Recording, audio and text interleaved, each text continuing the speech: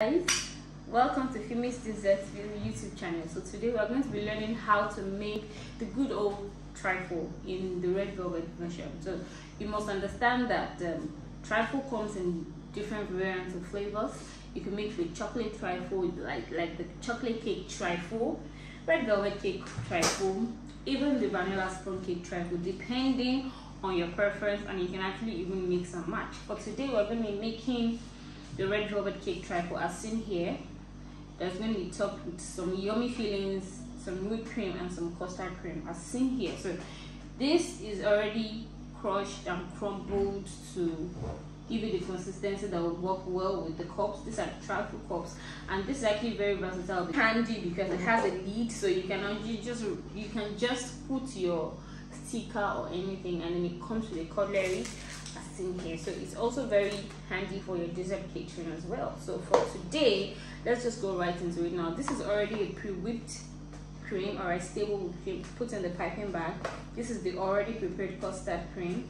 This is the crushed chocolates and stuff that I'm going to be using as toppings, and then this is the caramel filling already put in here, so it would be easier for me to put it in the cup without having so much mess going on.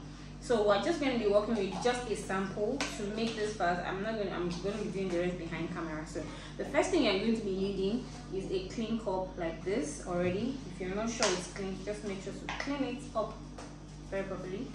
So after that, you do it now. So you're going to be needing, depending on the size of the cup, this is about a 350 ml cup. So I'll be putting just about 1.5 spoons for the first time. Note that why it is called a trifle is because it has multiple layers of the cake mixed with the cream. So because I don't want to overclock this cup and make it too filled up, I will not put up too much. It's just going to stop somewhere here, so you can have like a beauty of its own. So this is the first thing that is going to go on with this. For everything you're doing, this has to be the first step, the cake. After that, you then go ahead to add.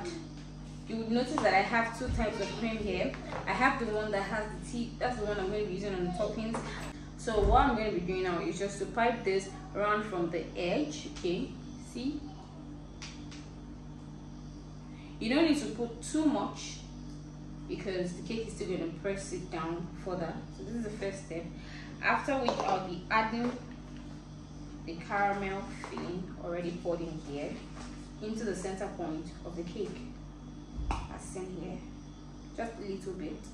It doesn't have to show, but if you want it to show, it's another type, you can also show. But note that for all of these factors, if you want it to show, definitely more.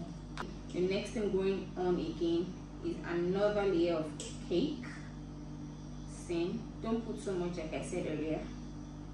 See, and then the beauty is you pressing it firmly down, see, to show that it actually has good layers like this. So even if you're going to be making 20-30 of this, you keep repeating this process. See, it already looks nice. So after doing this now, the next thing that's going to be going in is the custard cream that's seen here, already made.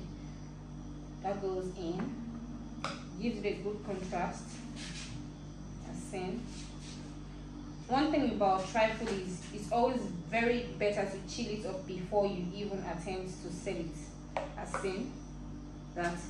So I will then go ahead to add up another layer of cream, this, okay, and then another layer of cake. So this is going to be the final layer of cake anyway. See, this is going to be the final layer of cake. Then I'll add up the last bit of cream, and then I'll top it nicely. So I'm almost done with this video. Just stay close. So see that? Just make sure. Okay. So this is what it looks like without the final layer of cream. See that?